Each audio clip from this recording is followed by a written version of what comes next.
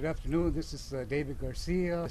Ms. Whitehair is one of the keynote speakers for the third annual conference here at the in San Simon, and she was one of the keynote speakers here. Just elaborate on your as being the keynote speaker for the third annual speaker here on the Tohono Nation, if you would. Yes, I was asked by the committee, in particular Marlene, a few months ago, to come to this community and speak at this conference. She did explain that the theme was healing starts with me, and I agreed to do so. And according to your bio here, you're a member of the Navajo Nation. Yes. And what is your specialty? Right now I am a doctor and I am a pediatrician and currently practicing on the Gila River Reservation. Yes. I just wanted to emphasize what I have observed working at my current clinic, how I see a lot of family members taking care of children, in particular grandparents who take care of their grandchildren. And I just wanted to remind those family members that it's also important to take care of yourself also, so therefore you can take care of those who depend on you. And I did share a few stories of a patient that I take care of, and she lives with her grandmother, and how I like to talk to her and communicate with her, and I call her grandmother as well, because I do miss my family, I do miss my home. So this is pretty much the next best thing. And the second part of my speech, I wanted to speak to the younger generation, asking them to be thankful for the family members who have raised them. And the way that you can show your appreciation is to make positive decisions in your life and come back home and let your elders and other families know that you are appreciative of that. I take it, Ms. Whitehair, that again, it was very moving in what you shared, and I'm assuming that you were speaking of your own experience. And if you could just share that with the audience. Yes, I can relate to all that that I spoke of.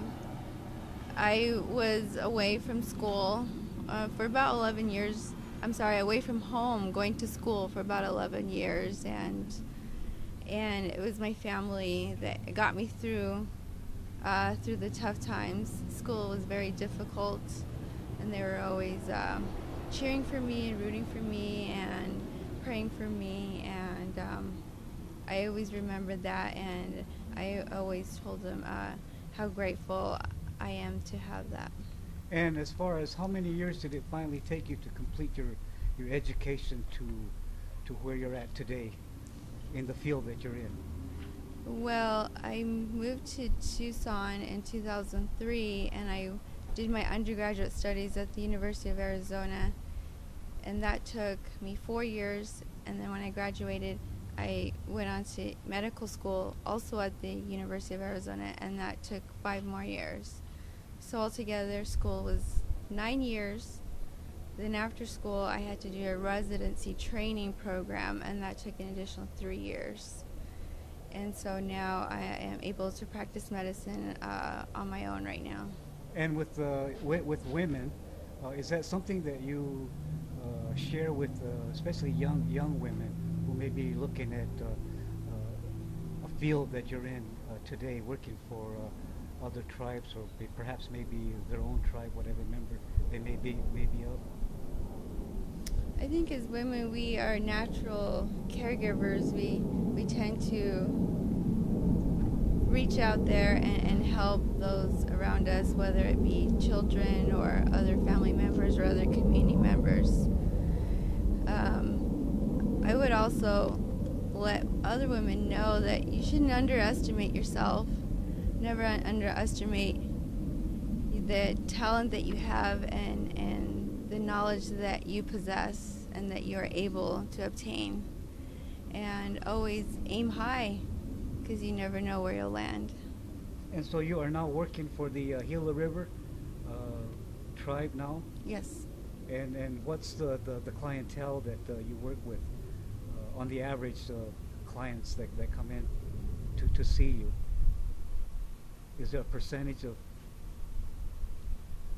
It's all American Indian children, with the majority being from the Gila River tribe. And what is one of the concerns or health issues that you deal with?